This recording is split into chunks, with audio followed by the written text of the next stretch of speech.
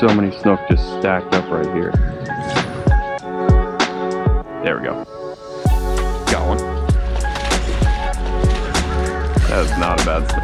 Oh, there we go. Did it. What's going on, everyone? So I am kind of filming this intro midday, and honestly I had no idea where the morning was gonna go. I got a live well full of good baits pretty quickly, some pilchards and some thread fins. I've just been bouncing around, and I finally got on a good pattern here, fishing some docks in these residential canals on these cooler days when the fish really like to stack up in here. So I'm gonna show you starting with that, and we're gonna see where today goes, because like I said, it's midday. I don't know how this is gonna end yet. Got a live well, both some pilchards and thread fins. I'm gonna start with this guy. This is a pilchard right here. Gonna be using my Penn Battle 2 4000 with 20-pound braid on here on my St. Croix Mojo Inshore 7.6 medium power rod. And I got a size 1.0 live bait hook right here with a section of 30-pound fluorocarbon leader, about 3-foot section of that. And we're just using these little pilchards and thread fins, and we're gonna cast around these docks with a little bit tight drag. We do not want to get beasted into these pilings, so I'm gonna have this pretty much locked down right there. We're gonna get it over there, see if we can get any redfish or snook.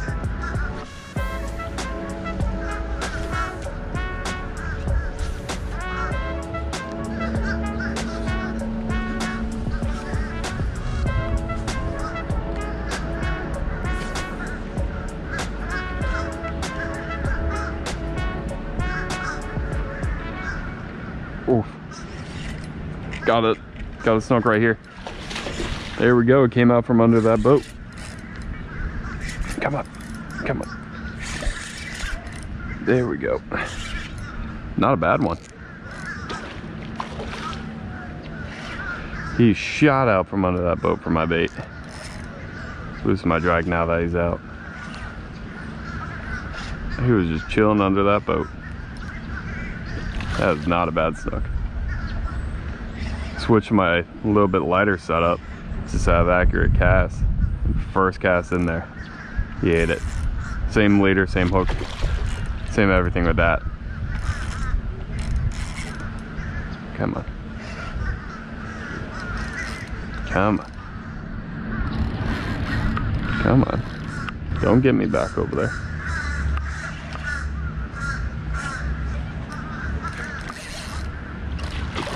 Come on.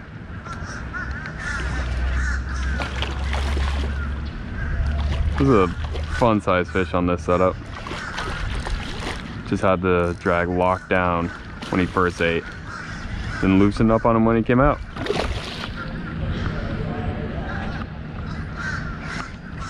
Yeah, it's a good one. Hook around the corner of the mouth.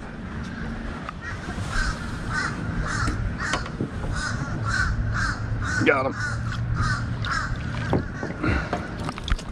Yeah, that's a healthy snook right there.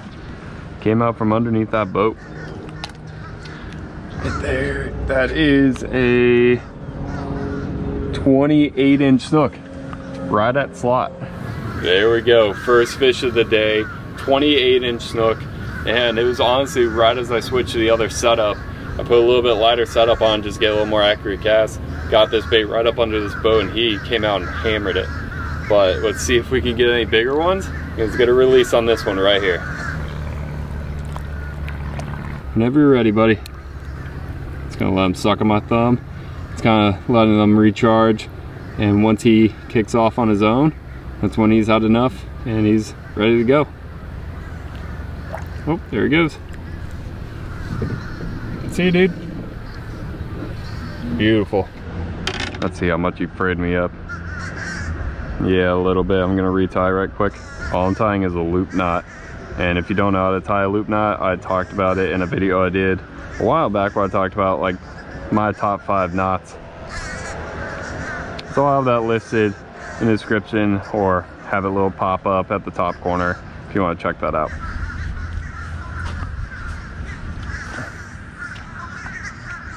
All right, I've always had pretty good luck at this dock. Let's see if we can get this bait over there. There we go. There's so many snook just stacked up right here, like out in the middle. Oh, there's one on him right now. He's just following him. Just following him. Didn't eat. There we go. Got one. How good is this one? Pretty good. Another high 20s probably. He's out here in the middle. I just randomly found like a school snook out here. Should throw some more live chummers out. They're all stacked up in here because of the colder temperatures we've had recently.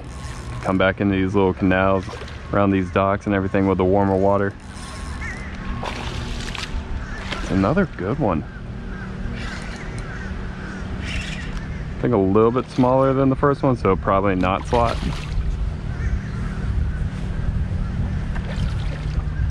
Come on over here.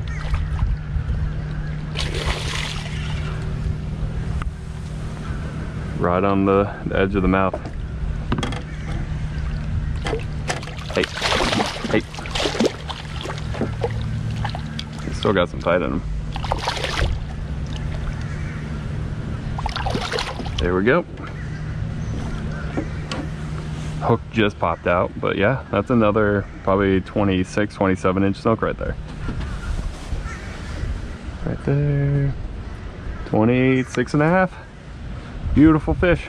Get a quick release on them and see if we can get on some more of these fish that are over here.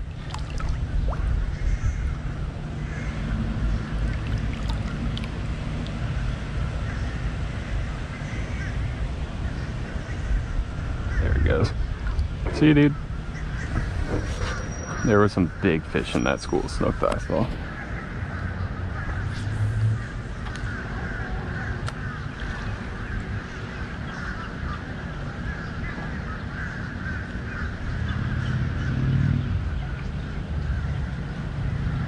Oh, there we go. I was just reeling it back. One ate it right there. I think this might be a red. For some reason I think this is a red. It's kind of fighting like a red. It is a red. There we go. Just out in the middle of nowhere, a decent red picked it up. That's awesome. Now I just need my, well, I gotta get them in. Probably shouldn't talk, but I was like, now I just need my trout. Yeah, it's a decent red. 19, 20 inches. Come on over here. He's got some cool spots on him. Oh yeah, he's got a bunch of spots on him.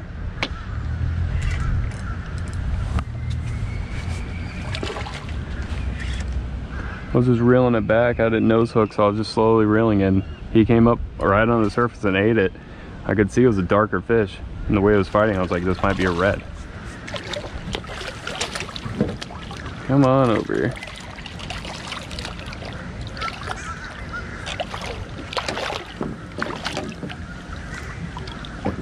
Decent redfish, and he's got these cool spots on his body. He's got 2 spots on this side. That's a big one back there. It's almost 3. And then 3 on his body and the big one on the back. Measurement on him. This is a 21 inch redfish. Beautiful fish. Let's get the release on him. See you, dude. All right, so I've gotten a couple snook now and then just got that redfish, but I'm gonna try this for a little bit longer and then I'm gonna go out and see if I can get good trout and see if we can get like a pretty decent slam out of today.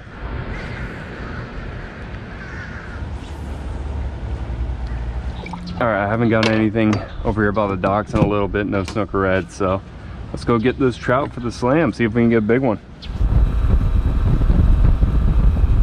All right, so I just set up on this grass flat to see if we can get some speckled trout to finish out this inshore slam. My goal is to try and get one on a greenback to keep it with the theme of today, and also to get one over 20 inches. I think that would be my biggest slam of this entire year if I can make that happen. So I'm just gonna nose hook them. Same size 1/0 lead bait hook. I'm using a popping cork now, as you can see, and I'm actually trying something different where I put a little section of leader above the top of the popping cork, and that's supposed to help from it tangling up on itself on the braid. So let's see if that changes anything. Let's get a big one. There have been some big trout around here lately. I came here the other day just throwing a topwater for fun and got a couple at 20 inches. And honestly, it's one of these things where you saw me earlier how I was up in like residential canals, fishing docks, trying to find warmer water for the snook and reds. Trout really do like this colder temperature, and like the water temperature now is I think at 70 degrees, so it's dropping pretty good from the like 85 it was about 2 weeks ago. If you've never tried fishing with a popping cork, you really should give it a shot, especially in these winter months if you're around here in the Tampa Bay area, because speckled trout love the sound of a popping cork. And you could check out a recent video that I did if you've never really done a popping cork, where I talked about how to rig it and how I like to fish it to catch speckled trout specifically. I'll have a link to that video listed down in the description if you want to check that out. New spot. Back at the spot where I did my little popping cork video with all the trout. So let's see if there's any here still. Hopefully we can get a big one.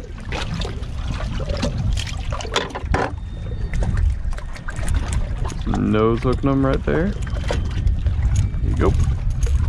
Bring them up to the front. Cast them out on this grass flat with a bunch of potholes. See if there's any trout here. The water is a lot clearer here, so let's see if that has anything to do with the amount of trout, because there just wasn't anything at the other spot. I'm already under. Got him. That feels like a trout. Yep, that's a trout. First cast over here, and it doesn't seem like a bad one either. Not a bad trout. Come on over here. Not quite the 20 incher I'm looking for, but if I get him in the boat, he'll complete my slam.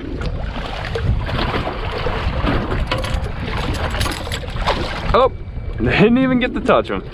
I don't count that yet. See you, dude.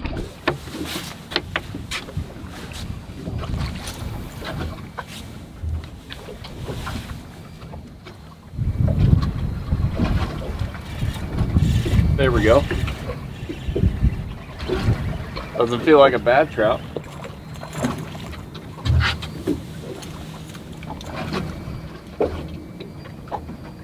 Oh my God, there's like a 24 underneath my trout right now.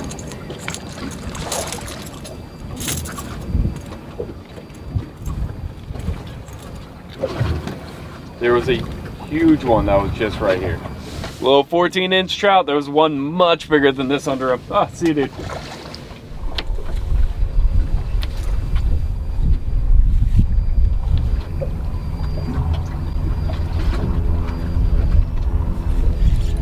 Got him. No, it doesn't feel bad.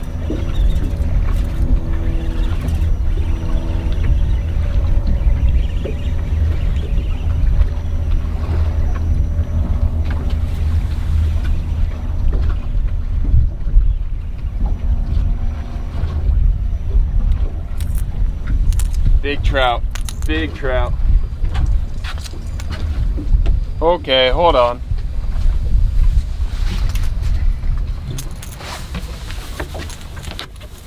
This is a trout I've been after all day.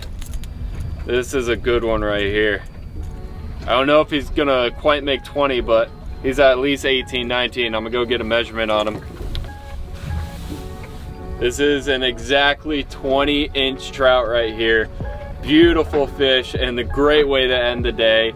If I'm not mistaken, I'm pretty sure this is my biggest inshore slam of the year. So what a good day. Let's get a release on this guy. Did it.